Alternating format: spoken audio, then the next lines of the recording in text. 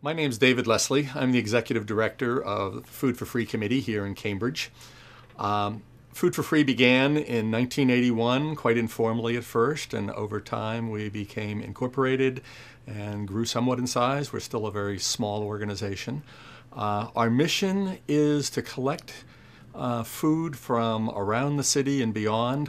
We go out to the wholesale produce markets, we go to retailers, we go to farmers markets, we go to farms, and distribute it to, this year, it'll be up to 70 different agencies, pantries, meal programs, shelters, after-school programs, special residences, etc., to folks who are low income and in need of food. And our goal in particular is to get them really healthy food. With food, people can cut back. They can buy less healthy food, but cheaper food with high calories, lots of carbohydrates, and not particularly good for their health, and particularly their children's health. What Food for Free does is not just that we go out and collect food and deliver it, but we're looking to get as much healthy food out there as we can get. So we're delivering on a regular daily basis. Last year, Didriks approached us about wanting to do a month where they would donate a percent of their proceeds from their sales to Food for Free to support our work. And it was a great success. The opening night kickoff event was a lot of fun. A lot of people came, and a nice time to network with people in the community for us and for Didriks and for people who came.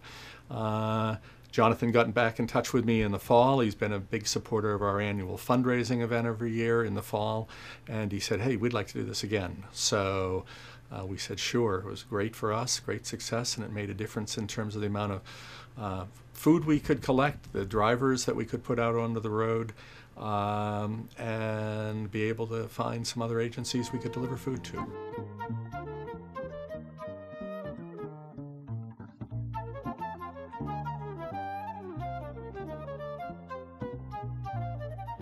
So everyone has really stepped up to the plate for this event.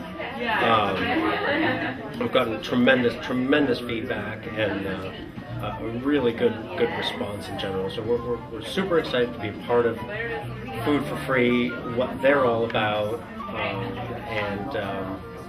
and that goes to the heart of our business, is just really being a part of the community. And I think that not only does it make a difference to us as individuals, but to the community as a whole. And I think a lot of people, not only Didriks and myself and my family, but a lot of people have really come together, and we're having a fantastic party now, and I don't think we could ask for much more.